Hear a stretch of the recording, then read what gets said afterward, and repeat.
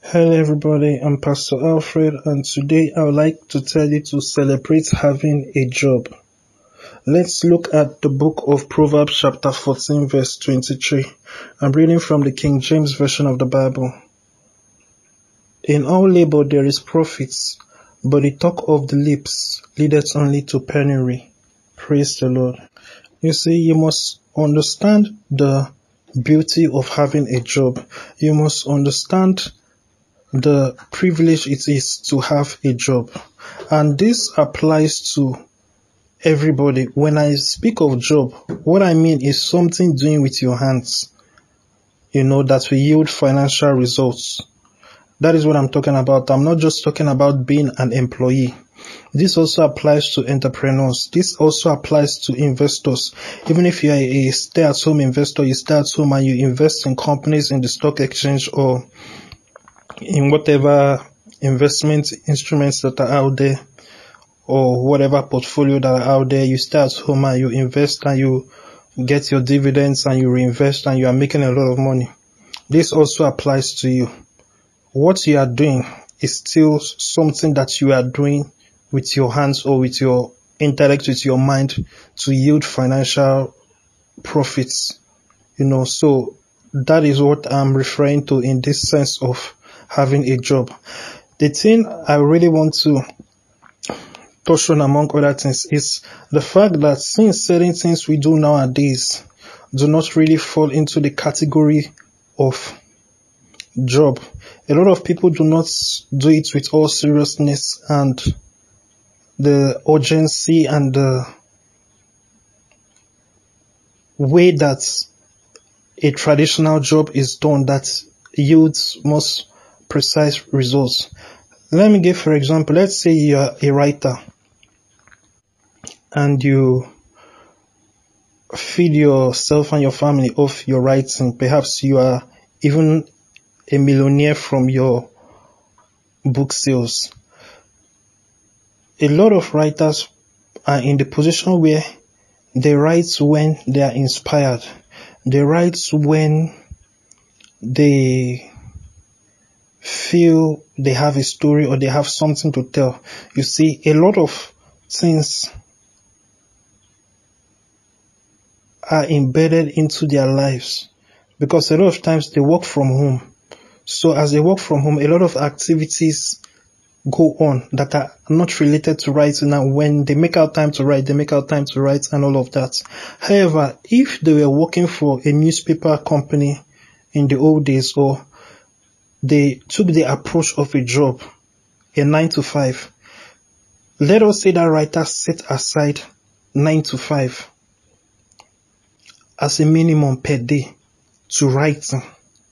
And it doesn't matter whether the writer feels he has an idea or not, because that is one thing about the job.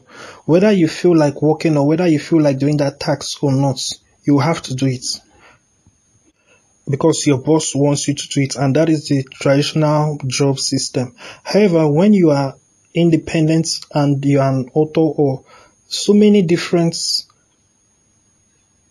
I would say, professions and jobs that exist nowadays, you can do it from home and you can do it in your own time and you can be self-employed. Many of these things, because of the fact that the person doing it has 100% control of the time and choice of how they live, they end up negating that benefit and an advantage that a 9 to 5 has. Now, keep in mind that when you are working a 9 to 5 in a traditional job system, you are working for somebody else, you see. But what if you worked with all that seriousness in your own self-employment, in your own independence? You see, like that author, let us say that author wrote from 9 to 5 every single day. That was his principle. Or he even extended it to from, instead of 9 to 5, made it like 8 to 6 or 8 to 7, and dedicated that time to writing constantly every day. Imagine how productive that person will be and how much money that person would make. You see, that seriousness is something that is lacking because of the new structure of jobs and occupations that have cropped up in today's day and age, where there is a lot of independence and self-employment. You see, that is even respectable in society. Most of these things were not seen as respectable in society, but now they are, and it's a good thing. With the boom of the internet, a lot of people work from home, and a lot of services and products have now changed structure. They have so changed drastically. However, that seriousness, that mindset of somebody who has a job must continue. I gave the example of an investor. If you are an investor, you might be a billionaire. You see, you have a lot of money. You travel, you live your life spending your money and enjoying your money, which is a wonderful thing to do. However, you invest once in a while, you see, and even if you are somebody who uses that strategy that does not demand daily investing, which is good to do, you see, you still must read and you still must have that seriousness, because you see, you have left the seriousness and the drive that brings forth productivity for those who are still doing traditional jobs and are in traditional job spaces, because you are investing once in a blue moon, you are dealing with the stock markets once in a while. Yet somebody who works at the exchange for a company and is working for another person reports to work from at 9 and then leaves at 5, and is doing all they can to follow up clients and build the business, build the company, and also to look for opportunities and all that. You see, you must carry that same seriousness. The fact that you are a billionaire and you have a lot of freedom doesn't mean that you can relax and sleep, you see, and do like only 0.0001% of the job that people in your same profession do when they are in a traditional workspace, but doing basically the same profession. You see, you must have that seriousness and that mindset of, this is a job. You see, this is something that I am doing. I am to do. This is a responsibility. Even though you have the total control and power of what time to start working, what time to stop working, you can sleep anytime you want. You can wake up anytime you want. Unlike a traditional job where you cannot sleep at the job, you have to show up at the time that you have to show up, and you have to leave when they tell you to leave.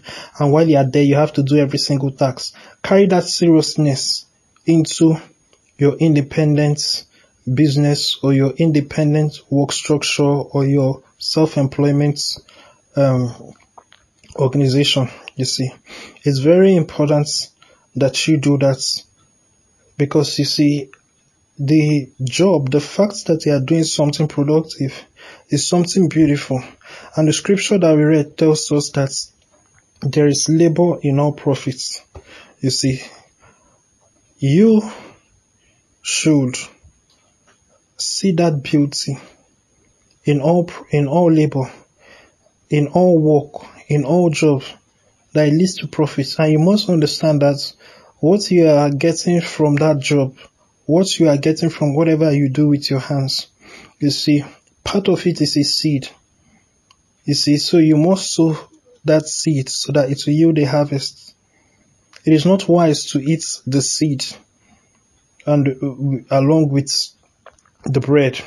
You see, you must sow your seeds with the profits, with the portion of the profits that come from whatever job or thing you do. When you do that, you are using God's principles of finances, you see, and you are also acting in faith and showing that you believe that God is your provider. You have put that job as something that is not your source. You are establishing that the job is not your source, that God is your source, that God is your provider, and that way He will provide. You see, so it is an act of faith also for you to give. You see, because it's not like if you won't have other things that you could use the money to do, but you are showing your faith and you are demonstrating your faith that you know that God will provide, and that is what He will do. You must understand that you must be a seed sower. You see, this is something that is non-negotiable. It is of extreme importance. Eating your seed along with the rest of the fruit is going to be dangerous. Imagine, for example, an orange.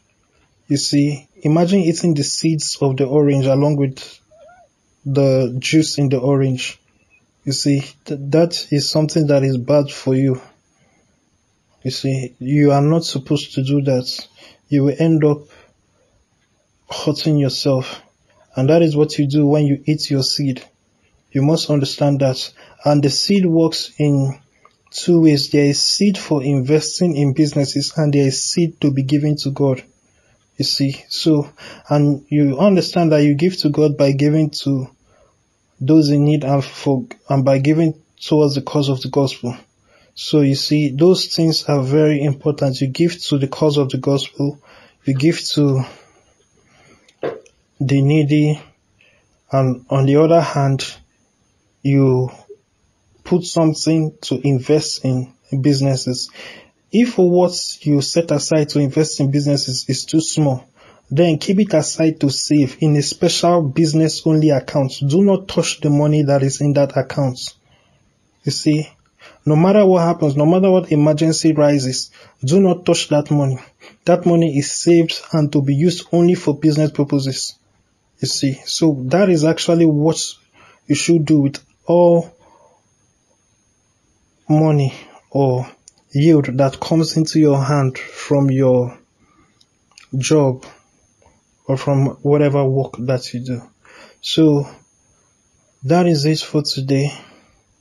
Make sure you celebrate having a job. Understand that no matter what that job is, whether it is a taxi driver, being a plumber, no matter how low it is, that is all you need. That is a wonderful starting point, and it can take you anywhere. You see, so you should be happy that you even have something to do. You should be so grateful that you have something that you are doing. Do not look down on what you do, you see, and make sure you learn more and ask yourself, how can I add more value to the world? How can I be more helpful? So perhaps from being a taxi driver, you find yourself in a position where you, as you ask yourself that question and you learn more, you end up buying more taxis and employing other taxi drivers, or you end up starting your own Uber. You know, after all, it's just an app. All you have to do is learn programming. You start your own Uber app. With your knowledge of marketing, you let people know about it. You know, there are a lot of different things that would happen when you understand the value of a job and you celebrate the job itself. You celebrate work itself. Work is its own reward, and work always rewards those who work. So that is it for today. Once again, thank you and God bless you. Remember to go to pastoralfred.com and subscribe when you are there, and also check out thefamily.xyz. Have a nice day.